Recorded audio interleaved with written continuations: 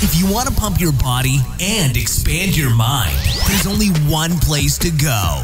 Mind Pump. Mind Pump with your hosts, Sal DiStefano, Adam Schaefer, and Justin Andrews. Oh, I'm excited. I'll tell you what. I'm excited. Chris Pfaff, otherwise known as Drama, was very different because I didn't know much about him like you did. Like, I know you've been following him for a while, past Robin Big. This is why I get a little geek. This one was cool, man, for me. This was a big, we talk about milestones in our business and things that, and I definitely am not the guy who gets starstruck or weird or nervous around people that like maybe I watched or that were famous. Like, so none of that, but there's definitely this respect level. And there's also this, wow, this is really cool that we're here, because I spent many years watching him on Robin Big and Fantasy Factory, and Rob Dyrdek and him are both two guys that I'm super impressed with what they've done, not just from the reality show, because that doesn't impress me. What impressed me when somebody takes that from a reality show, they pivot and they turn it into a business, and they build an empire. And Rob has done that, and you see Chris right now building his, and man, what a cool story. Yeah, I was, because I didn't know much about him. I knew him from Robin Big as Drama, and when we met, I was very pleasantly surprised. The guy's super intelligent dude, very self-aware. We have great conversations in this podcast. You got to see where it turns. I'm really curious where, if, as a listener, as you're listening through this, pay attention and tell me where you think it turns, because when we set this up, Brianna was telling me, like, Chris was really hard to book because he was very uncertain to do the podcast with you guys. A bunch of fitness meathead guys. He's not a big fitness guy. He didn't want to talk about working out and fucking nutrition the entire time. So you could tell that when we first sat down to start this interview, that there's this little bit of like, not excited. I don't know where this is going to go.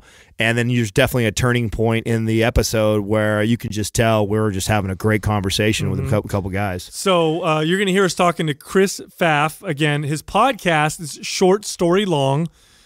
He's at Drama on Instagram and Facebook.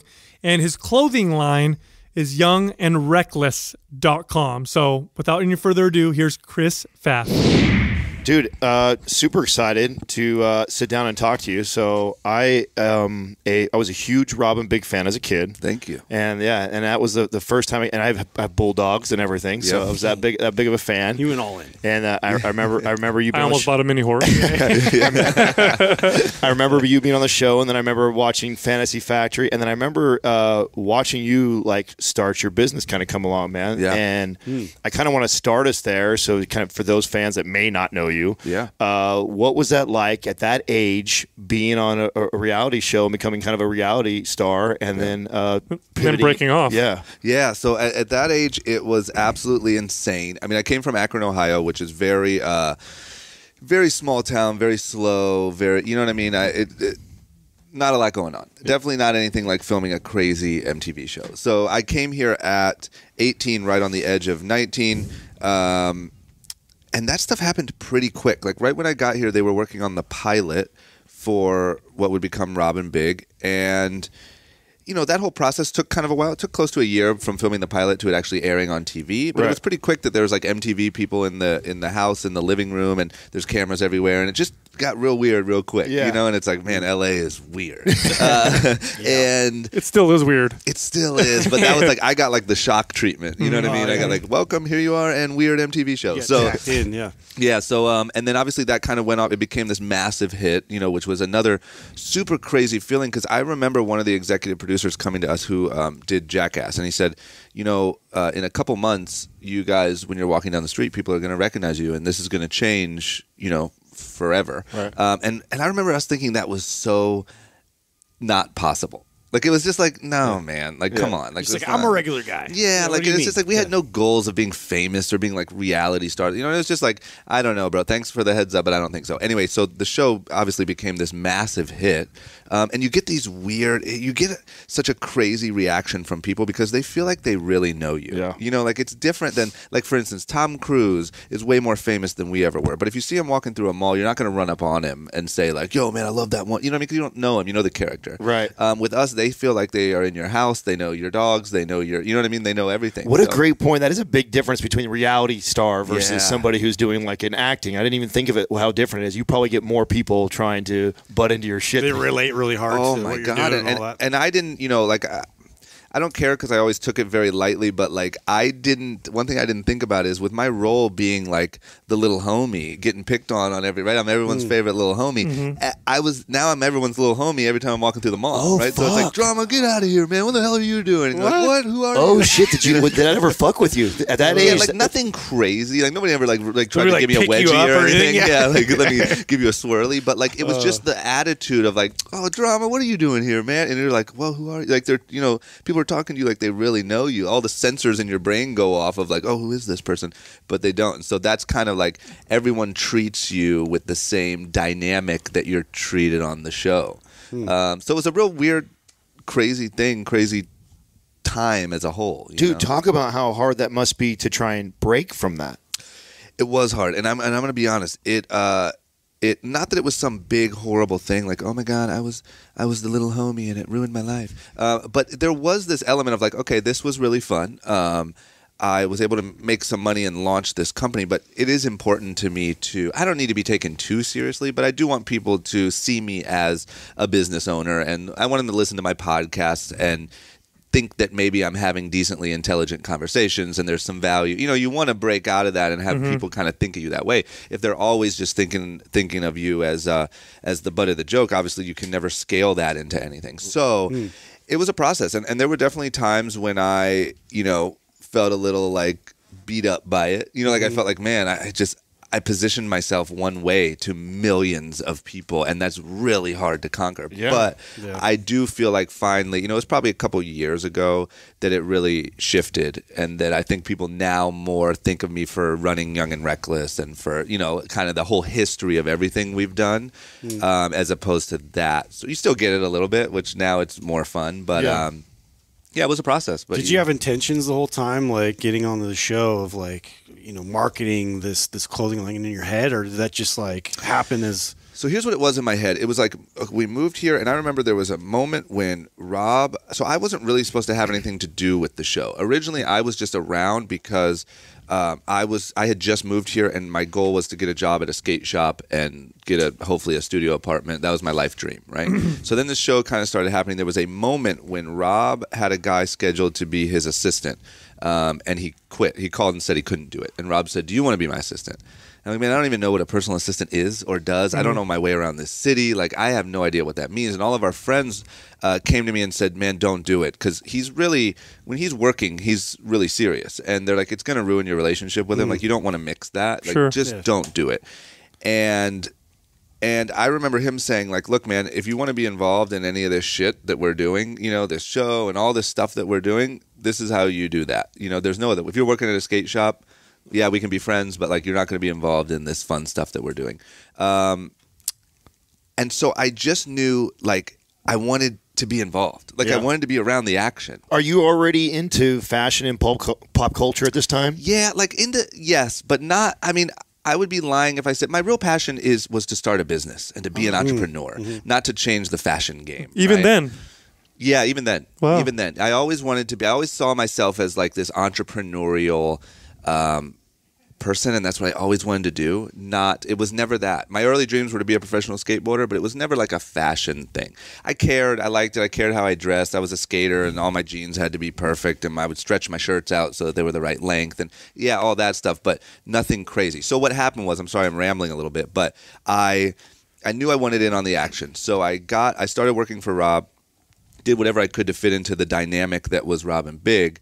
The first thing I started doing was making beats, making music. And so I put a lot of the music on the background of Rob and Big. A lot of the like background weird little jingles were mine. Oh, those are yours. Yeah, yeah. And so that was my thing, was like I would just give that to the executive producers and be like, here, please use these, please, please, please. And they did me favors because those original ones were terrible. You'll hear, like if you ever listen to a Rob and Big like rerun and you just hear some terrible ringtone in the back, that's drama. But and then we did the Bobby Light song because I was in the house. You did that? Oh, that's awesome. Yeah, so so that was my first thing. Anyway, getting to the point when Fantasy Factory started, I was like, okay, this is my opportunity to really launch something because it was just me and Rob at that point. And I just saw how clothing was like the perfect thing.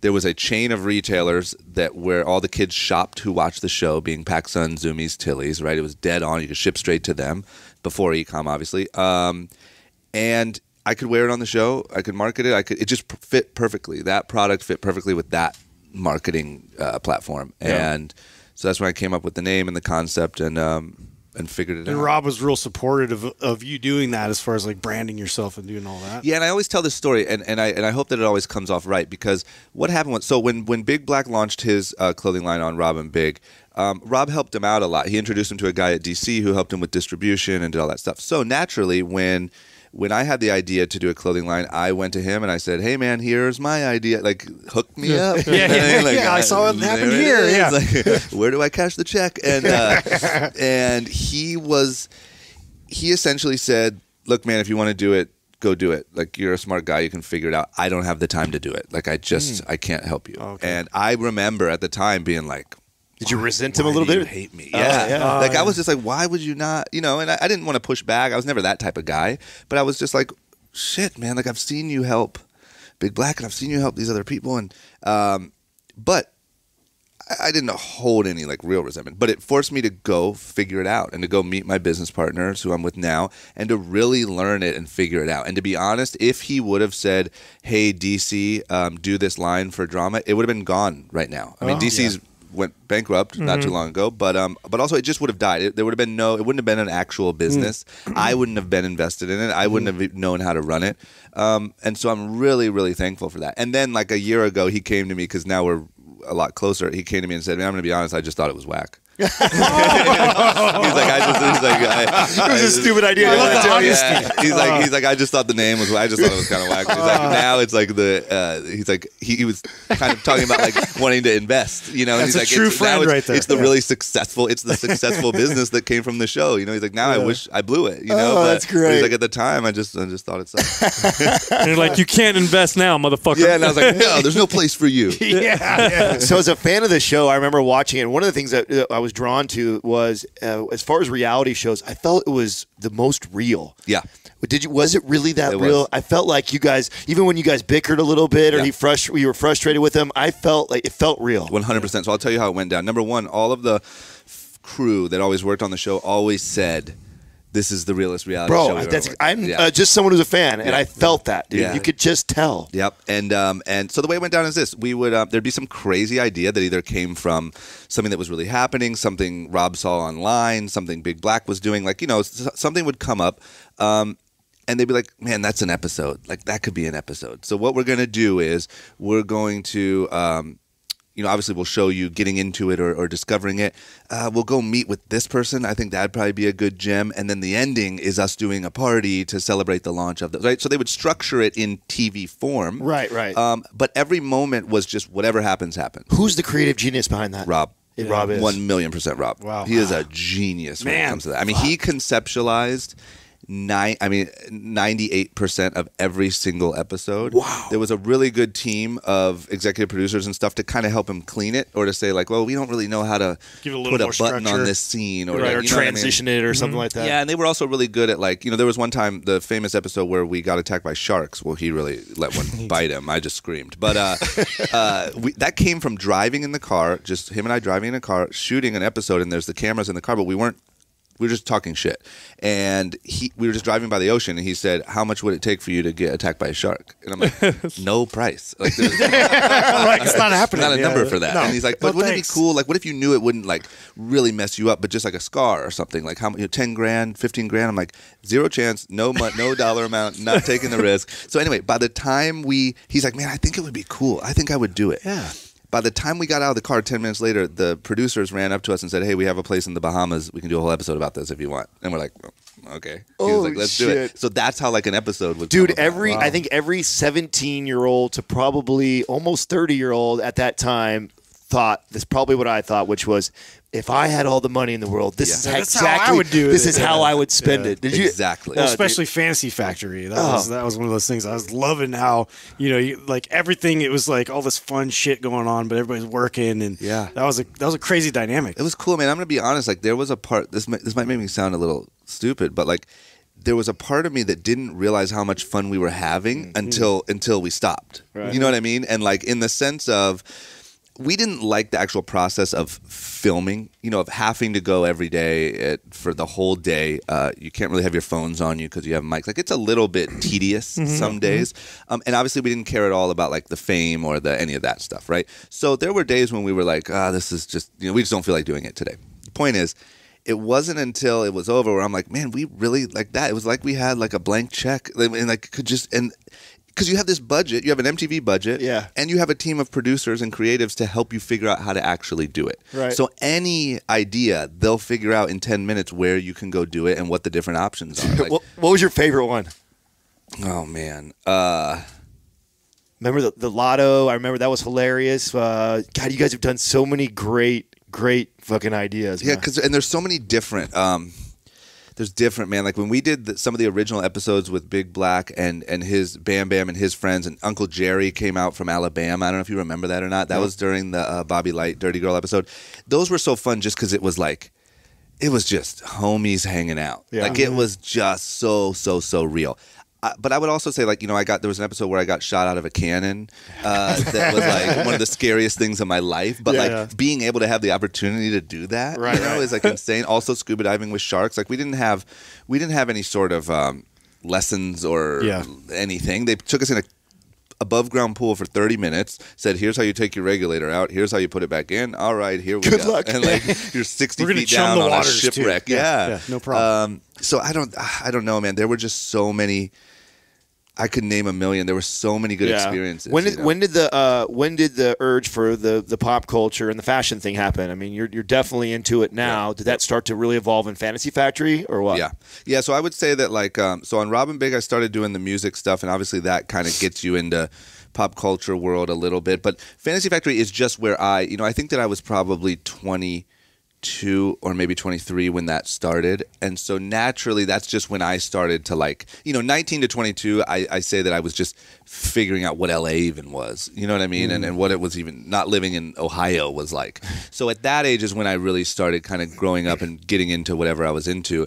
And I just kind of went in that direction. Like I was always into like rap and rappers and that stuff growing up. And this was my like adult version of it, and I put the studio in the Fantasy Factory. And also like what happened was, so the way it happens in this weird world of LA is when you have a show and obviously you have a place as cool as the Fantasy Factory, every celebrity would reach out to come see it. Sure. Just to hang out. To hang out. And you would get these weird calls, that people just wanted to come see. Like I remember one day my friend of a friend of a friend called and said, "Hey, Lil Wayne wants to come skate the Fantasy Factory." And this is when Lil Wayne was the biggest celebrity in the world. Yeah. And you're into rap. And I'm into rap, and I'm into skating, and this guy is like an alien, And so I'm like, oh, man, okay. And so I go down there. I end up going down by myself, and I go down, and his tour bus pulls up.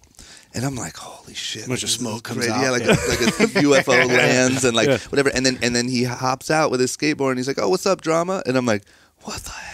Like the alien knows who I am. Alien. What the hell? And then he just went and skated for 3 hours and that had to been crazy because Lil Wayne at that time too was just he was massive. On top. Massive. Yeah. So I guess what I'm getting at is I'm super rambly today. I apologize. That's all good. That's how we roll, man. Yeah, it's all good. What I'm getting at is like it just became this intersection of like I'm making music. I have a clothing line that I'm trying to market and get on celebrities anyway. Celebrities want to come to the Fantasy Factory. I have a studio there. I mean, at the time in the studio, I was before they were nobodies. I was working with Miguel, Kendrick Lamar, YG. Wow. Those are just the people that were in there as these new up and coming artists. So it was just this really cool energy, and that's where all of those things kind of intersect. And it's such formidable years. I mean, those are years of growth for everybody. Yeah. How did they influence your growth as a person?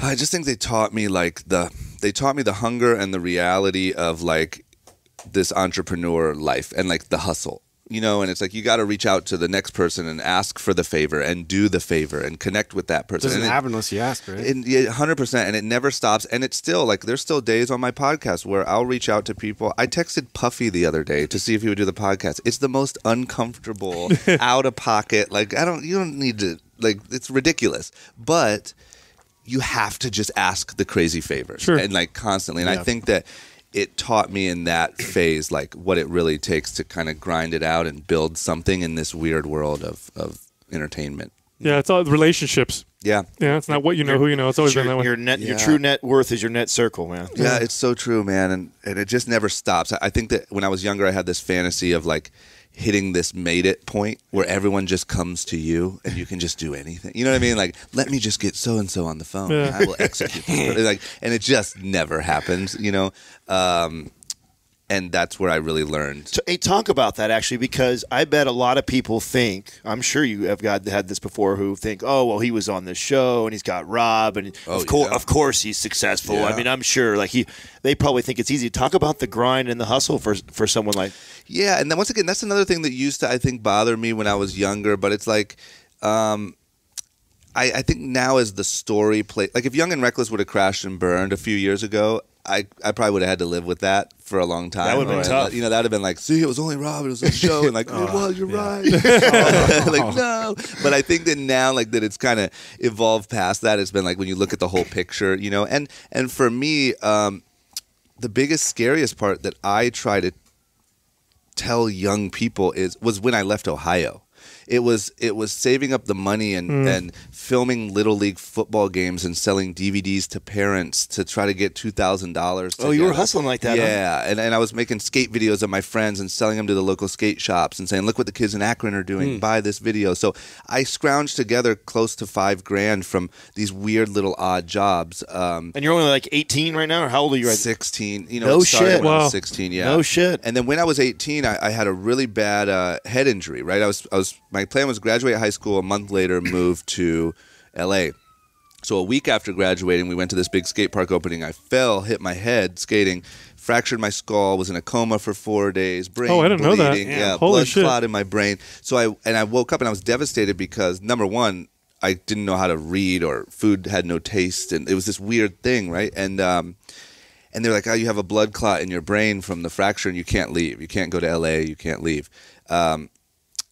And it messed me up. Like, it just gave me a lot of, you know, it just really bummed me out, gave me a lot of anxiety. They always said, you know, at any point you could have seizures, you could, you know, you could have these sort of after effects. Scary. So the point was, scrounge all that together, moved to LA, and I remember the first week of being here, not to sound like a baby, but I called my mom every night, like, I don't think I can do this. Like, this is just too crazy. It's too out of my element. Well, dude, like, that's so extreme. Like, talk about so- that. Like, how different where you guys grew up. Because you grew up kind of like I did, like total farm town, out in the middle of nowhere, kind of small. Probably everybody, you drive down one street, probably know everybody in the neighborhood type of deal. 100%. It's so different. Even still now, when I go to New York, like, I can only last in New York like 3 days because it's still too much. Like, yeah, like I've adjusted to LA, but New York is like expert level, and I just can't, Expert level. I can't get there, man. Too stimulating. They move fast. It is, and you feel like you just can't get like a moment of like quiet. You know, you're always there's people on top of you. So anyway, for me, it was about.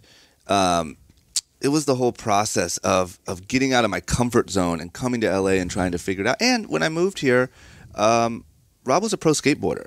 You know, he wasn't a rich celebrity. I mean, he was doing well, but we kind of went on this whole journey together, and we built these things together. And that's why I think that my goal now is to really tell people what I learned and how I did what I did, and share as much information as possible, because it doesn't help me in any way to like try to be too cool for school and think that I'm some you know, hot. What drove you to do all that? Because if looking back, take some balls to make that big leap from where you were to come out to LA and not know anything. Is this stem from Do all these crazy childhood? things. I mean, how were you like financially as a kid? Like, Yeah, so financially as a kid, I mean, I had the parents that were. We didn't have a lot of money, but we never knew that. Like, we never knew that money was even a thing. You know, like, we would take the yearly trip to Myrtle Beach. We'd pack up the minivan and we'd drive on down. You know what I mean?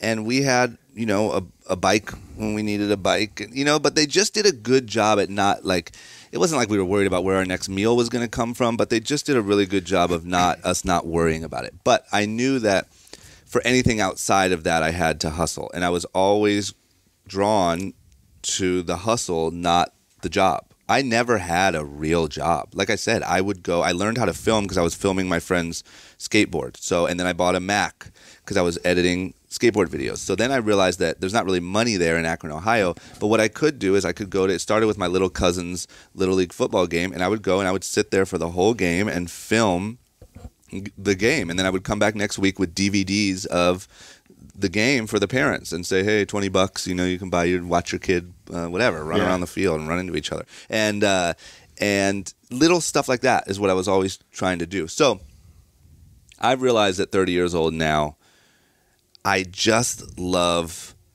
the progress. Like I love the journey, learning about something, starting something. Yeah, it's not as tied to money as I thought it was. It's not traveling for me. That's not a thing yet. Maybe it will be one day. It's like trying to start businesses or trying to start things and trying to put them out to the world and see how people react. Even the podcast, I make $0 off the podcast and I have no plan to, but it's so cool to sit with these guests, try to figure out the best format. How can I really, blah, blah, blah. What's the cover art look like? What's my little set look like? And then put it out, and I'm just sitting there hitting refresh, and seeing what the views are. I just like that. Right. And when I'm not doing that, that's when I start to go nuts. Do you hate boredom? Yeah, I do. I'm okay. The reason why I'm hesitating is because I'm not one of those guys that always has to be around a lot of people or like always has to be doing something. Like I can be at home, but I have to be, reading a new book or working on a new release plan for something. Like I have to be doing something with a purpose. I'm really bad at like just chilling for the sake of chilling. It's always been which feeds well into a clothing line, because talk about how hard that is. I mean, every week now the trend is changing. Like, how do you keep up with that? We failed like 5 times already. Oh yeah, me too. I've failed 50. And I've even went and tried to do other lines with other people that were similar to what Young and Reckless was and failed. Talk about that. Talk about how hard that is. Yeah, so it's insanely hard, especially now because, like you guys said, it changes so quick. And it used to be like you would design your collection a year early. You would pre-book it so you knew what people were going to buy. You would design in seasons, 4 of them a year. You would shoot your campaign. Let's say you want to go get like a celebrity or a brand ambassador. You shoot your campaign, and that's your spring campaign, and you are done. And I'm not to say it's not a lot of work, but it's a lot easier to schedule and to put into those spring, summer, formula. Fall. Yeah, and now that is completely dead. And if you are in any way working in seasons, as far as I'm concerned, in fashion, you're losing. Isn't there like 20 seasons now? Yeah, there just isn't. It's just like, yes, people wear long so sleeves explain in the that, winter. though. That's a good point. Explain what you mean by that. So what I mean is, like I said, that's the old way of doing it. The new way is, all that you know for a fact is people buy more long sleeve things in the winter and short sleeve things in the summer, right? There's your seasons. That's it. But what you do is you say, here is a run of, jeans are doing well for us. We tested with 2 different styles, really low quantities, but they performed really well. So now we're going to go design 15 different styles of denim, and we're going to order 20,000 units and bring those in ASAP. Now, on the flip side, these button-up shirts that we did aren't performing very well. So we're going to bail on those, try to get rid of them, either do like a flash sale or send it to an off-price place or something like that, and make room for something new. Okay, looks like we just launched hoodies 2 weeks ago, and they're crushing it. We need 5 more styles of that type of hoodie. Looks like blah, blah, blah. Looks like it's constantly that every single day. Now, do you geek out on that? Do you enjoy that? Yeah, I like it. I like it. It's one of those love-hate Do you like that, Taylor, or what? When did you start Young and Reckless? What year was it? It was 2009. 2009. Yeah. So that's when streetwear was popping. Yeah, so let me tell you this, too. Like, my model when I started Young and Reckless was this. I saw how cool streetwear was. It was killing it at that time. What brands were influencing you at this Diamond, the Hundreds, obviously Supreme, Crooks and Castles. I mean, all the Fairfax guys. Yeah, I liked it, man. And I used to go get clothes from them when we were filming Rob and Big. Like, I was wearing a lot of Diamond. And Rob started Rogue Status, which turned into DTA, the shirt with all the guns on it. So here's what happened. I realized, like, where I grew up in Ohio, you don't have access to anything cool, and definitely not cool brands like that. And out here in LA and New York, people are waiting in line overnight to buy a $50 Gildan t-shirt, right? Like, what the hell is going on? So my thought was, okay, what if I made a brand that had a strong message and felt connected to the customer, but didn't have that pride issue? I sold in malls. I was at Tilly's. I was everywhere, right? Because at the time, it was at the tail end of like the action sports thing being really big. The best-selling shirt was like a Fox Racing T-shirt at PacSun. And so I said, what if I give that kind of streetwear vibe, but to the malls? But that was looked at as like, dude, you're just grazing over some brilliance right now. No, stop me then. Stop. You're grazing over brilliance right now because of the me. fact that you pay attention to that shit. So many people think they're just going to start up a T-shirt brand and just think, I think it's so much of you just want to be cool, right? And yes. You can probably speak to that. With the streetwear guys. Yeah, well, yeah, very much so. Yeah, that's where a lot of them got screwed. And I like those guys, and this is no diss to them, but where a lot of them got screwed is they really started this thing as like, the homies started making some T-shirts, and it became a thing. And then you start to become cool around all the other homies, and then you get your store on Fairfax, and now you have like purpose. Like your whole life is about just like, yeah, I'm the dude from the thing. Like, yeah, I'm the dude from and all of a the sudden thing. you're going to trade shows, and like you're all wearing the same shit, and you're being real tough, and like we're ready to fight someone over our T-shirts. And but the problem is like T-shirt wars. Yeah, T-shirt wars. Meet me on Fairfax. But when it started to blow up and the actual category of streetwear became really popular, they weren't prepared. They were bad operators. They weren't prepared to blow up a business. And so a few of them tried. A few of them did really well and made a lot of money, but nobody's really still killing it from that sort of phase. It kind of it blew up. A lot of them made a lot of money, and now you don't really hear about a lot of them anymore. And like I said, I love those guys to death, and they were a lot of my inspiration for starting Young and Reckless, but they weren't ready to operate a business on that level and sell to those type of stores and deal with returns and all the shit that happens. So purely operational mistakes, like a business mistakes. yeah, and it just proves to you like brand is so important, and brand is like it's everything, man. But if you can't back it up with a plan and a distribution plan and an operational, you're not running a sound business. You're gonna hit a wall, But I think that's why there's always kind of the big handoff, right? A lot of companies start and explode, and then they usually sell or take on money. And at that point, when that happens, that's when you're getting the operations, right? That's when those people are coming in and saying, okay, here's how we actually scale this business. It's really rare that any business has blown up to its full potential with the original founders, but I think in streetwear it's just a little easier to spot because the founders look like skater kids, you know what I mean? Like you can spot them.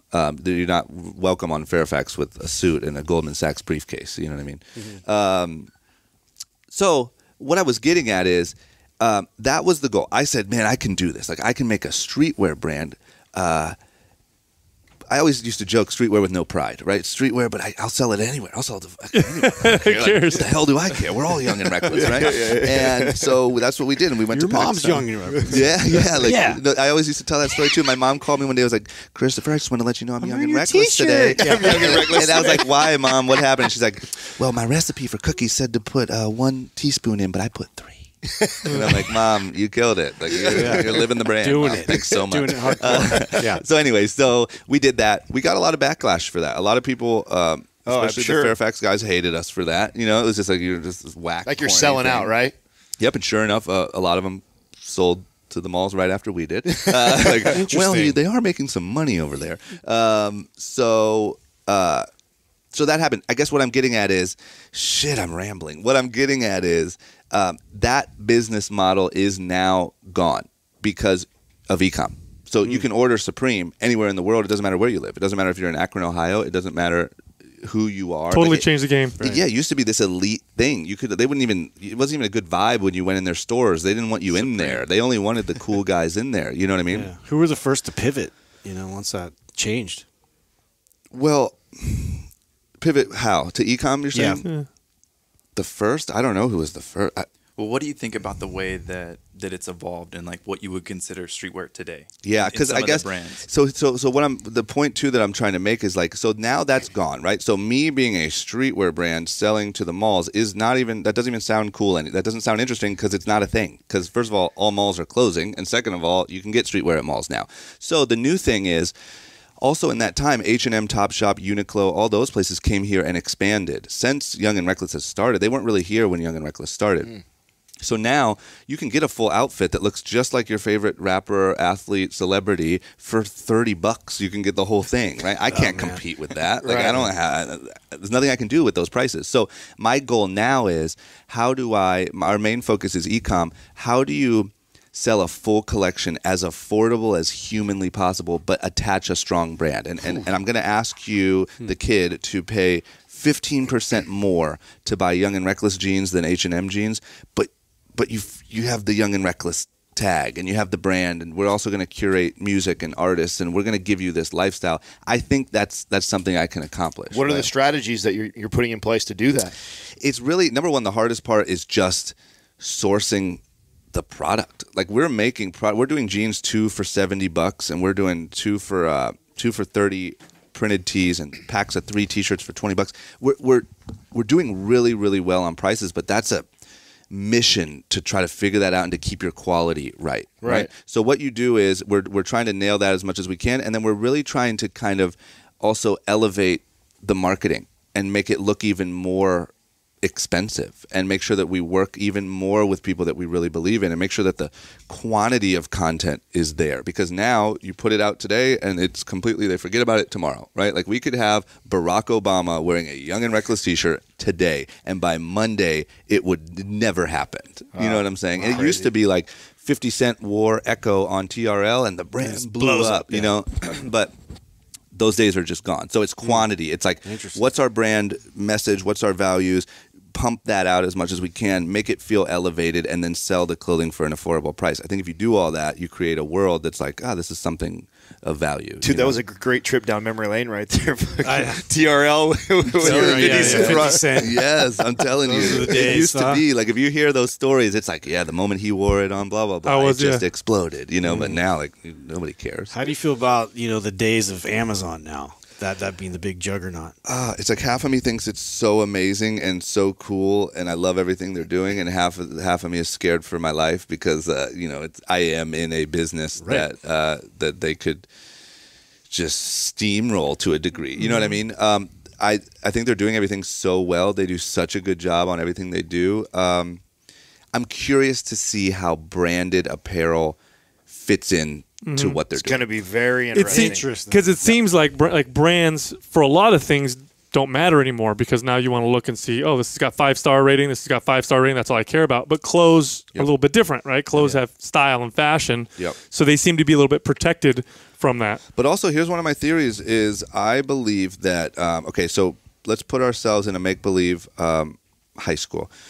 And when we were all in high school, you would walk down the hallway and you would see the kids, the Hot Topic kids and the FUBU kids, and and that is how you said who you were and what type of person you were, and that's why you would pay $40, $30 for a screen printed T-shirt, right? The value is not there; it's the brand, right?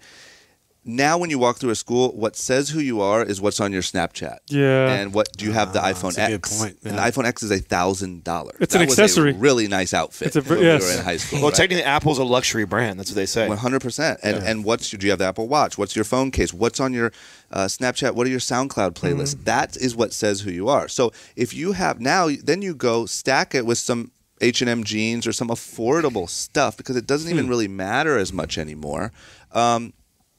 That's how you kind of put together your life now and express yourself. So just brands don't mean as much in apparel either, unless you're actually providing real value. And I think that value is not only through the clothing and the quality and the price, but also what are you giving that kid? Are you telling them what music to listen to? Are you telling them what podcasts are cool? Are you actually, they'll subscribe to the whole you. brand. Yeah, they'll tap into you if you're actually giving them something of value, But if you just say like, we're the coolest because we just are. Look at us. Said so. Do you think, was that part of your motivation to do the podcast? 100%. So 2 big motivations, because we covered them both. One was how can I offer something? And the thing that I'm so passionate about is I moved to LA, I got out of my comfort zone, and I was exposed to what's possible. That's it. Like I watched an MTV show be created. I watched people become superstars. I watched brands be created. I watched DC Shoes go from $1 million in revenue to $500 million after the Robin Big explosion. I watched it. That was the greatest gift. So what I try to do is let other people see it. Just interview people, humanize them, say this is how they did it. It's not that big of a deal. They've had their hard times too. They've had their good times. Their idea came to them in the shower, or this one came when they were hiking. Like, here's the reality. You can do that too.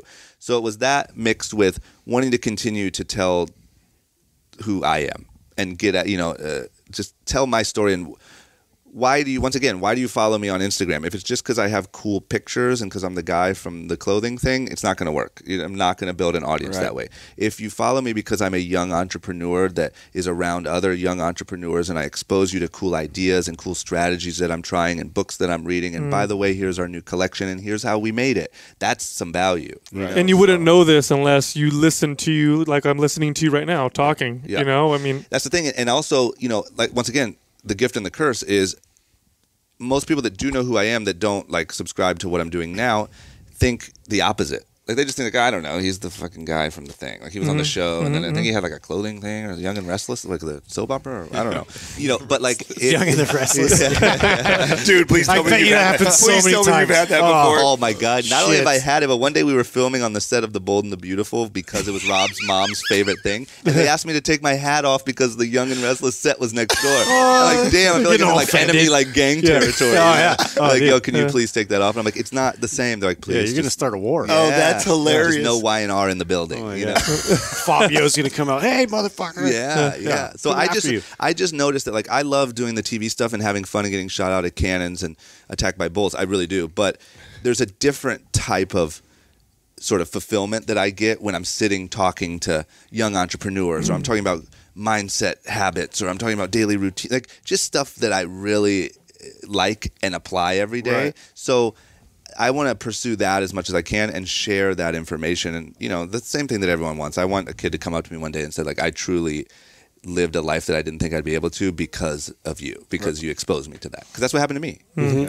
Does it feel like a bigger purpose than everything else? In other words, do you feel like this is just a bigger purpose than... Yeah, I think that it is a purpose. I don't think the other stuff was a purpose. Like, that was part of the problem, right? And I hope that doesn't get taken the wrong way, but it's fun filming a show, and I made okay money, and even launching the brand was cool, but I didn't have a talent. I wasn't famous for a talent. I wasn't famous because people liked my music. I wasn't even that funny. I fit into the dynamic well. That's what I was good at. If I had a gift on Fantasy Factory Robin Big, it was knowing where the hole was for me and filling it, right? Yeah. But so people aren't coming up to you saying, man, that song like helped me through a tough time. That, like it's like, my dude, like who shit in the pool? Who shit in the pool? Fuck. So yeah, it wasn't. I think I was kind of searching for a little bit of that purpose, and I think that it then led me to starting Young and Reckless, and then led me to realize that I loved entrepreneurship, and I loved that, and so now, talking to other entrepreneurs, trying to teach people how to achieve, trying to teach people that they can get out of their comfort zones and they can do some stuff that they really don't think that they can do. That is my purpose. We hear a lot about your generation and the younger generation, the millennials, if you will. There's a lot of shit talk about them, but I see like this huge explosion of like entrepreneurship. Yeah, creativity. Is that am I crazy, or is that legit? Because I see a lot of kids, in their mid-20s and early 30s, and they want to... They're into the hustle of it. Yeah, it's different than when I was a kid. It wasn't the same. It's definitely a debate to be had. I don't know yet. I think that I'm on the tail end, right? Like I'm like millennial cusp, yeah, right? Millennial adjacent, because like I didn't grow up. Like pointing a phone at my face and telling people what I'm doing still feels really stupid. Oh, good. We're all on the same page. Thank God. It feels like I could do this. I could do this all day long right here, or stand in front of tons of people. But to talk to the phone still it's too weird. Man. So I didn't get that. I'm forcing myself anytime I'm doing stuff like that. But I did come with a little bit of I think, the fact that you even can, like we always joke about, if you dropped out of college 10 years ago and said, I'm going to go start a business, they'd be like, well, we'll see you on Skid Row. You know what I mean? But now if you do it, they'd be like, hell yeah, you are. Yeah. That's going to be awesome. You're going to be just like Gary Vee. You know what I mean? Like it's totally accepted now. Now, I think that the bad thing that comes from that is everybody thinks they can do it. Everyone thinks they don't realize how much hard work is involved. No, and it's more about like, do you look like you're doing it right better than you're actually doing it? What a good point. Right? Like people get really good at looking like they're getting really good. Yes. And I think that is a problem. That's becoming a skill. Thank you, Instagram. Yeah, thank you, man, for screwing up our youth. No, I think that's really dangerous. So if I could make my stance in the debate, I would say I think there will be more entrepreneurs and self-made people because of it, because just of simply more people trying. Like it's getting marketed almost. yeah, you're going to have more. If you know, let's just say you had 1,000 people try before. If you have 10,000 try more, try this year, you're going to have double the success rate. At least. But I think you're going to have a lot of people really confused and really lost. Like, why and isn't this working? Yeah, like what? I'm doing everything right. My post got 1,000 likes. Like what's taking so long? So yeah, I think that it's I think it's dangerous. Like, but my goal is to try to find a way to like, and I haven't been doing a very good job of it yet, but to try to give like realness, not all the fluff, and the like. I don't know. There's a lot of just fluff entrepreneur talk out there. Yeah, there is. Of course. And to try to really say, like, this is how you do it. Or, like, I'm doing a campaign with 21 Savage, and here's what I'm doing, why I'm doing it, why I'm hoping that it will work well. That's cool. Like, I'm trying to do more of that without coming off too harsh. Because sometimes I listen to myself, and I'm like, you sound like a drill instructor. Like, you know what I mean? Like, get out there, and you got to find out how many units. And, like, nobody cares about that. So finding that sweet spot, I think, Yeah, is but that was the important. brilliance that I was talking about. I mean, you do your homework. It's not like you just thought of a cool. I think most kids think, build a cool page, make myself look cool, get a good camera. They're thinking of all those Brand things. is just the logo. Right. That's where it I stops. think they don't like the process. Right. Going back to what you had mentioned. Yeah. They- But they- they don't even know that they like it or don't like it because they've never even tried it. Like it's like I use this comparison for everything, but it's the same thing as going to the gym and being in shape, right? It's like nobody likes it. Nobody actually is like, yes, This guy 10 does. more. He's like, I can't wait. 1, 2. Like it doesn't happen. But you don't realize how nice it is and how it's an added benefit to your existence when you learn to enjoy that suffer. You know what I'm saying? And I think that that's the same as how I look at like running a business. Like there's a lot of days where I'm like, holy, are you kidding me? This is what I have to do, or like this, it's terrible. But when you go home at night on those days, you feel extra good. So accomplished. It's the day when I come in here when everything's just on autopilot and I'm just kind of walking around making sure everyone's good. I go home and want to punch myself in the face. Like those are the bad days, right. And I just think a lot of young people, I think this is a thing that has repeated itself for a very long time. I think people have not gave it an honest try to know whether it's for you. I think one of the biggest lies is that you need to be motivated. Like I need to be motivated and pumped up to do things. And what people don't realize is that motivation, like any emotion, is an emotion. You get it and it goes away, and then what? It's when you're not motivated that you become successful. And one thing that I'm real big on too is motivation follows action. Action doesn't follow motivation, right? So like what I've learned is I don't sit and wait. It's like, well, not feeling it today. And you know what? I'm not feeling it today either. Well, And wait till I get inspired. Like you go do something. Go start, come to the office, work on something, and you'll find the thing. Or is it create motion will create emotion? Is that what it goes? Yeah, motion creates motion creates emotion. Yeah, and I think that there's sales. in the ocean. Yeah, That's what I know. I know that one too. So yeah, I just think there's a lot of people that are kind of spending their whole lives sitting, waiting for that strike of motivation to hit them, and they just don't realize that it comes from like messing up and feeling stupid and feeling awkward and losing, and Now, outside of the field you work in and your podcast, like, is there anything else that sparks your interest or things that you're into? Little stuff. I like photography still. Like it's lingering from my days of filming and taking photos as a skater. I like it, but I just don't. Like I'm not out walking through the park taking photos of trees. Like I just can't. I don't know where. Maybe if I go on good vacations one day. No, man. I hate to sound so... You're passionate about what you do. Yeah, there's nothing wrong with It's that. very, very consuming when you're into what you do, man. Yeah, no, I like reading books and stuff, but all the books I'm reading are like entrepreneurial stuff. Like I got to get out of that. I got to read some more like history stuff or something else interesting. But I'm pretty focused on what I do, and other than that, Who are your favorite entrepreneurs? Oh man, that's a tough one. I would say, the list that's coming to mind is the obvious. It's the Elon Musk, the Steve Jobs. He was an asshole, but what he created was, I don't Brilliant. like his personality, but what he created was brilliant. Jeff Bezos, all the go-to. I don't have. Have you read the Four? niche. Have you read the Four yet? The what? The Four. No. Oh, bro. What's the Four? The Four is about the big four companies. Is it those guys? Yeah. Wait, it's a book. It's their game plan. I'm gonna write it down. They're like the Four Horsemen. Dude, you will. It's my favorite book I've read all year. I'm writing it down. Yeah. I'm trying to think if I have any like really cool niche one that. Well, Rob's got to be in there. Well, of course he is. He is, but right. He's like my brother. You know, like I'm a fan of him as a whole. Like I don't even think of him as like the great entrepreneur. Right. He's like, yeah, he's my brother. That's awesome. Any favorite guests you've had on your show so far? Our mutual friend Tom Bilyeu, is amazing. I interviewed Tim Ferriss, who's on this coming week's episode. Okay. He was great. He was like, was he different than you had expected, or was he exactly? He was different. You want to know what? I'm once again just being honest. Sometimes on his podcast, I feel like he comes off a little arrogant, and I just think it's his.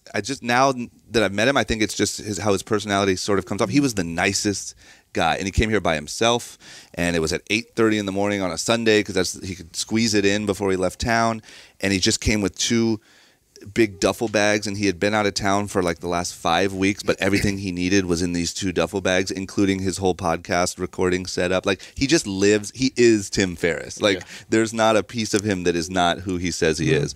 But it just, I think the big thing to me was he was so nice and so willing to just sit for hours and talk about anything. I feel like we're surprised more than we actually are right on. Most time when we have a guest, we think they're going to be, he might be boring. And it's so true. Right? Don't you feel like that? I feel like that's what I love about this. Well, the thing about podcasting that we've noticed and realized is that podcasters, it's like this, it still is, and I'm sure it's going to change because everybody's getting into podcasting now, but it seems like this great community, like everybody kind of wants to help each other grow and do well.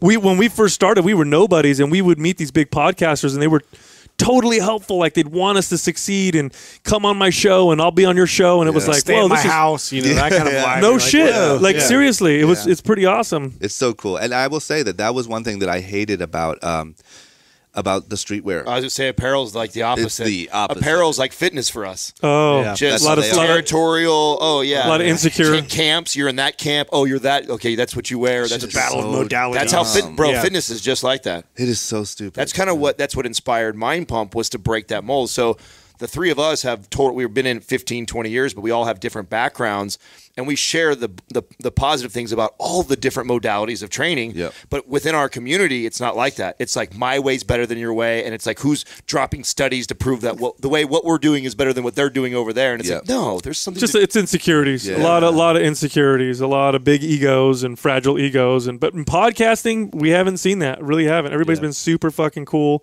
and smart. It's so weird. Everybody's pretty smart. That's the cool thing. Yeah. There's not too many like complete idiots. No. And if so, they're really funny. Right? Yeah, they got that going for them. But it's just weird how an entire industry the culture can be insecure. You know, like because that's how clothing is. Like people will fight each other over like clothing shit. Dude, like it's so. That's exactly how fitness is. Yeah. Like the last big fitness convention down here in LA, there was. It was a fist fight, wasn't it? Yes, it was. What's his face who just died? Right. Rich Piana. Yeah, it was the big. I don't know if you know who that is, but big tattooed dude. He just died recently, but just the last big LA convention for fitness. They got into a big old brawl, and it's like these camps, you know, and they sell their clothes and their supplements. And I think it's image. I think any type of image industry that's super, based on image and how you look, a lot of that's driven by, I think, insecurity, like fitness, right? Like I was the skinny kid, so I want to build all this muscle. Or I was really fat, so I need to look a particular way. So these big egos, real fragile egos. And in podcasting, it's really it's about your content. Yeah. Mm-hmm. It's about your value. Most everybody that listens are growth-minded people, right? It's going deeper, yeah. Most people that turned on a podcast, you turned on the first time to probably listen and learn something, right? Yeah. Were you a big podcast listener before you started? Not like crazy, like I was, but like Joe Rogan, the occasional Tim Ferriss, kind of the obvious go-tos. Mm-hmm. I more just loved the platform. Like I just thought it was so cool. I believe that I gravitate a little bit more to talking than to like on camera stuff. Mm-hmm. If I could have it my way, right? And just the fact that you could do whatever you want, I could launch it tomorrow. It just super free. Yeah, I really like that. I could do it in the office. And the way I always looked at it and still look at it is like I think that it's the foundation, or it's the thing that will start to kickstart all of my new things. It's not the thing. Like I don't look at like I'm going to have the world's biggest podcast. Mm-hmm. It's part so of it. hard. Oh, yeah. It's just that's starting. I can't believe the conversations that I've had, and even, like I wouldn't be talking to you guys if I didn't start a podcast, right? Because it went through Tom to then to whatever. Right. So imagine talking to Tom. Now I'll call Tom with like weird brain questions, right? Because he's just like this brain genius. And I have 10 to 15 people that I now talk to on the regular because of sitting down and having these conversations with them. And it's just taking me in this whole kind of different direction that I didn't expect, which is really cool, you know, and I think that'll be the start of kind of where my life goes. Have you always been this self-aware and growth-minded? Because you're very, I know you mostly from the show, from you know Rob and Big, and hearing you talk and whatever. You're extremely intelligent, very self-aware, and very growth-minded. Have you always been that way, or is this something that you started to develop? Did you have a pivotal moment in your life? No. First of all, thank you, because that was an insanely nice compliment. I think that if I could really. I think when I was younger, it came off more as like anxiety and like worry, and you know what I mean. I think that was like the young. Same here. Yeah, and it's still something. I know what I mean. Yeah. It's still my biggest. If I could say like what's your biggest flaw, it's that. Like it's just anxiety and sort of social. Like that's why the podcast has been great for me too, because it forces me to sit down and talk to someone for at least an hour. Super therapeutic. Oh my God. So therapeutic. And right? like there's been days when especially in the beginning, when I would come in and be like, oh man, I don't know what to talk about. I don't know his story really well. Like where are we gonna go? And then I will leave and be like, yes, talk for 2 hours. I overcame. You killed that conversation. You know, and like it really is like putting yourself through like this thing. But no, I think that. Yeah, I think that I was an overthinker and still am, but I think that there was no big turning point or anything like that. I've always been pretty like analytical and just really tried to look at everything as thorough as possible. And like I said, it's not always studies show, like what you're saying is actually studies will show that anxiety and those types of things are definitely closely connected to growth-minded individuals. It's almost like it forces people to try to grow and you know, change and whatever, because you're in this uncomfortable state, you know, most of the time. Yeah, and I think like the good thing is you're really self-aware. Like being self-aware is really good when you're doing a podcast, but when you're in an uncomfortable situation, it's really bad. Yeah, because you're like, I'm stupid. I look stupid. You're doing stupid things. I said that. Oh my God, I said that. Why they think you're the guy from the. Okay, we. So. Yeah, it's not always a gift. Do you have exercises that you do to help you with that, or do you catch yourself and what do you do? Kegels. Yeah, so it's Kegels when I'm in usually crowded situations. Squeeze it up real tight. I think that in the last like 2 years, I have been on kind of this mission to like, you know, just be a little bit better, more well-rounded person, figure out where my issues are, my flaws are, and just really work on them. You know, even if it's socially, even if it's not spending enough time with my friends, or like I added it on my notes every single day to call or text my mom. And I just noticed now it's a habit, and every morning I say, hey mom, love you, hope you have a great day. And there would be like 2 week times when I didn't talk to my mom at all. Not for any reason, not because we have an issue, because I don't love her. I just wouldn't think about it. And she wouldn't say anything. So it's little stuff like that that I'm really trying to slowly get better. I think that when it comes to the anxiety and stuff, the main thing, like meditation has really helped a lot. How often do you do it? Every day, really? If I'm doing it right. Do you use any like tools for it, or just sit on your own quiet? I use Calm on the app Calm. Yep. So it's for 10 minutes. So I do that. I even recently started doing affirmations and goals because one of the guys I had on my podcast who became a really good friend is really big on that. So I was like, fuck it, I'll try it. So I recorded it of me saying it on my mics put it on my iPhone. So every morning I sit for 10 minutes and I do meditation, and then I listen to my little affirmations, and I listen to my goals for the end of 2018, where I'll be December 2018. And it's amazing how some of those little things really just snowball into making you just feel a little bit more in control and grounded. And there are times when I'll be in situations and start to get a little jammed up, and I'll focus on my breathing or stuff like that. But I haven't found a cure-all. I think that it's like it's a practice. As you get better, everything gets better. Right, you know, and that'll forever be a challenge to try to figure out. How do you deal? Another good book for you, Irresistible. Talks about like the addiction to phones and social media, and this is a big part of all of our lives and world now, and for sure a tool for us to be successful. But it also can consume you. Do you notice that yourself? And do you do anything to make sure you have like a day off or you get away from that? Or like, unplug. What's that like for you? Yeah, 100%. I think it's I think it's terrible. And what I did for a long time, and I think I'm going to go back to it, is I had 2 phones, and one phone was only phone and text, and the other one was everything else. So YouTube, Instagram, Snapchat, email, everything was on another phone. So you are very, very aware. Like right now, it would be in my bag, and I would have a moment where we were done, and like, okay, I have a break, I have nothing. I get to check my stuff, right? But then you put it back, and you're just very aware of when you're messing around and wasting time, and when you're not. It's so easy to check a real email that means something, and then go over to Instagram for a second, and then you go blah blah blah, and before you know it, it was 20 minutes, and you checked an email, right? And I think that it's really bad, and I think it's a problem that I have 100%. I need to check it, like I need to whatever. I have an app on my phone called Moment, which you set like a goal of, like I try to stay under 4 hours, which sounds insane, on my phone every day, and it alerts you when you're over. That book talks about that app. Does it? Yeah. Yeah, okay. So I got that from, I think, a podcast or a book or something. So it's great. It sends you a little alert. Hey, you're a loser when you go 4 hours. Hey, junkie, why don't you stop? Like, hey, crackhead, how's Instagram? And it tells you what apps you spend time on, which is mind blowing. If you even go, I didn't know this for a long time. If you go to your, I believe, settings, go to battery, and then go to click usage, it'll show you what percentage of your battery was spent on what apps. Oh, I didn't know that. Yes, so it'll say like 75% Instagram for a day, and you'll be like, shit. I'm a loser. I did not know that. That's a little hack right there. I had no idea. Yeah. So it tells you that and whatever. But yeah, it's another thing that you just have to try. It's just like anything, man. I'm learning that, like, it may sound like, yeah, no shit, but like all of these things, you know what the issue is. You know how to do it better. Like, you know how to eat better. You know how to exercise a little bit more. You know how to stay off your phone a little bit more. You know how to, like, it's just doing it. Yeah. And doing it little by little and trying to set up systems to track if you did it or not really helps. Yeah. You know, I this thing that I do, which is a combination of, like, from Jerry Seinfeld and a friend of mine and blah, blah, blah, all this different stuff, where every day, that's what I was talking about with my mom. Every day I have like 8 things. So I have my notes every day that are printed out with what I have to do that day.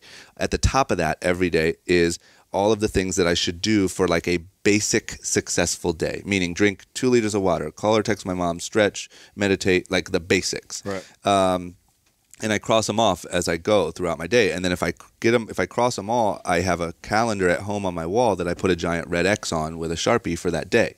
Because what happens is, if you get 3 X's, and number one, you're tracking it. So you know what you're doing. You know if you're doing good or bad. That alone makes a huge impact than saying, I feel it's like awareness. I did pretty You're good aware. this week. You know? You're forced to be aware. Yes, and then what happens is, you might have a long day. You might have not done very well, but you get home and you see 3 X's in the last 3 days on that calendar, and you know that today you're not going to get one. You'll do the extra stuff. Like, you'll be like, whatever. I'm just going to chug the water and call my mom. Keep the streak going. Yeah, you keep the streak going, and you notice too, like, you know, you have a big night of drinking, or you have some whatever thing, and you have like 4 blank days, and then you kind of get it back together, and you get a chain going, and then something happens, and you start to learn what gets you off and what keeps you on, and what, you know, and just being able to track that on the most basic form with a Sharpie and some paper really, really helps. Yeah. Which one of those basics is the most challenging for you to get consistently? It's for some reason it's the water. Drinking 2 liters of water. I don't know why. I just literally every day it's almost always the thing on there, because I think maybe because it's throughout the whole day. Like, you'll get home and be like, I have to drink 1.5 liters of water, and I really don't feel like it. Yeah, you know, of course. and like you have to, because the other one's like read, and it's kind of these things that you can do. At least you're knocking off the real important ones, I feel like. Yeah, but still, that's such a stupid thing to not be doing. You know what I mean? Like, I find myself now, like the last week, I've been like, okay, drink the water. Drink like you're in the Uber. Drink the water. You're in, like, you know what I mean? And just, it's stupid. But Other than that, what are your biggest challenges with business right now? Biggest challenges, I think, is just amount of content needed. God, ain't the truth. You know, as a whole. We're in a content war right now, I feel like. Yeah. Is that why you started the vlog? Yeah, and I'm doing a terrible job at it. You know, like, I should be. There's no reason why I am not posting a vlog every day, and a podcast, and a blah, blah. I mean, there's just no reason. It's what you should be doing, but it's so hard. And once again, walking around pointing a camera at your face all day is so stupid. And when you're trying to just, I don't know, the way my brain works, it just feels so show-offy to me. Yeah. And so vain. I feel you. And it's just like, oh, It was so hard to get on Instagram. It was so. This guy was like hammering on me, get on Instagram, and I'm looking through, and I'm like, let's go, Grandpa. This is how we're going to build this fucking business, bro. I'm like, this is narcissism. None of the kids are going to listen to us if you don't get on fucking Instagram. I mean, fitness on Instagram is just a pile of shit. It's fucking narcissism hell, and it was so difficult to get on. But so true. It's a tool. It's a business tool. You got to use it and get over that. You know. Even these guys will be like, you have to post more photos of yourself. Like, stop posting like doing a podcast today. You know, like don't look at me. And I'm like, it's so stupid. Like what's my? Then you have to worry about your caption. What's your caption? Like, yeah, get out killing there it today. Just kill it. Look at me in this chair with a headset on. Like you can do it too. So I don't know. I just naturally shy away from it. But yes, it's just across the board. Like you have to be communicating every day with something of good quality and something of good value. And it's like, how the hell? So I got to do that from my thing. Young and Reckless has to be doing that. And it's hard. That's definitely the biggest challenge. Yeah, more than ever, the brand means the person behind it. More than ever, it wasn't like that before. But now it's all you. It's like if they know you and they like you, your brand will do well. It's so true. And I always said it like when I first started Young and Reckless, me being on a reality show, I thought was a detriment. It was not good because these brands at the time were like, they were mysterious and they had this cool factor. And it was like, oh, I think this guy owns it. And I heard he has 7 Ferraris. You know what I'm saying? That's like, this guy over here. Oh, this guy, so are you mysterious? Yes, you are. Yeah. So I have to tell you a story. So Taylor, the only reason Taylor's even sitting in on this podcast today, so truth be told, so Taylor doesn't even podcast with us. He actually runs our whole social media side. Nice. But I said, dude, you got to be on this podcast with Chris because I know that this guy, how we met, he was only 23 years old, so this is fucking 10 years ago. Yep. And we're playing basketball together. I'm fascinated by this kid that he has the ability to come in the gym at 11 and 3, and I'm like, what the fuck is this kid doing? Nice shoes on, dressed nice, dressed in the court. What are you doing? He's like, I have a Facebook business. At this time, this is 10 years ago. It was Twitter. It was Twitter. Oh, it was Twitter. Yeah, okay, so what? Yeah, so he's got a social media business, Yeah. and at this time, I had heard of people that have made money that way, but I never met anybody yet. Yeah. And here's this 20-something-year-old kid, and I'm super fascinated by it. I'm like, dude, we gotta have lunch. Like you've created like a 6-figure business off of fucking Twitter. Yeah, like, come on, I gotta have lunch with this kid. I'm still fascinated. Yeah, right. Yeah. So we have lunch and we talk all about it, and he basically kind of shows me the ropes, and that's actually when I turned my Instagram on. But he created an apparel company, and I'm teasing him because there's no images of him all the time. He's Mr. Undercover. So he see. Do people think you're like really cool? Well, I don't do it anymore. Not that you're not. I rebel. They sure think that. I don't know, but you build up this image, and in streetwear particularly, it's all about how cool do you look or how cool do you appear to be, right? And it's all about perception. Yeah. Perception is everything. And when I started meeting more and more people in the streetwear world, when I started hanging out in Fairfax more and going to the Nike Air Mag events, and you start meeting all these people, you're like, oh, this is all fake. Yeah, like they're renting these cars. They're living with their parents. I'm over here like I have my own spot, and I'm like really trying to do it. Yeah, you know? I'm really trying to live it, and then you get exposed to it, and you're like, everything you thought it was supposed to be, is not. 100%. And I just think like, I guess what I was getting at is I thought, so it was kind of in the day where those were the guys that were killing it, right? Were the mysterious, sometimes fake life, just baller, right? And so me being like, hey, it's me, Drama from Fancy Factory. Like, that's not, it wasn't good, So I tried as much as I could to actually sort of be in the background. I mean, obviously people are going to know I own it. I have to post about it and stuff because I have all these followers. But like, I did marketing campaigns with Meek Mill and Machine Gun Kelly in the early days, and all my stuff was like, how can I do stuff with other people? Because it can't be like my thing. The point is now, 8 years later, it has to be my thing. I have to be out front showing you how I run the business. It's like just the opposite. And so it's like, all right, well, shit, here we go. Well, let's get it and try to do this right. But it just has changed. I just think streetwear is still, people like mystery and they like it's like rappers. But a lot of the people that are winning are just out front and the fans feel connected to them. I mean, Real is cool Logan now. Paul is like selling $30 million a year in merch. God, like, dude. That's a huge clothing line. Those kids, I watched both those two, man. They're unbelievable what they're doing. I was just telling these guys how we are part of this changing. And it's funny, we're here in LA and Hollywood and stuff, and I'm like, dude, is Hollywood going to die in the next 10 years, bro? Is Netflix going to take over movies and famous people are going to be YouTubers and shit like that? I mean, It is. All you got to do is look at little kids. I have 2 kids, and they don't know shit about who's on TV or movies, but they know who their favorite YouTube stars are. Yeah. We go to the store. We buy stuff based on what the YouTube stars say. That's the future, man. So crazy. It's so true, but Isn't it's that so crazy? Imagine if like you saw Brad Pitt walking down the street and then like some unknown YouTube Like Logan Paul walking by. and like kids would be like, "Wah!" Like That's up it. to the YouTuber, and Brad Pitt depressing. would just Yeah. do his thing. They do events. These YouTubers do events. My That's kids already wanted me to happening. go to one. And I'm like, who is this guy? I don't know him. And he's like, oh, he's my favorite YouTuber. They open presents and play with toys or some bullshit. I don't know.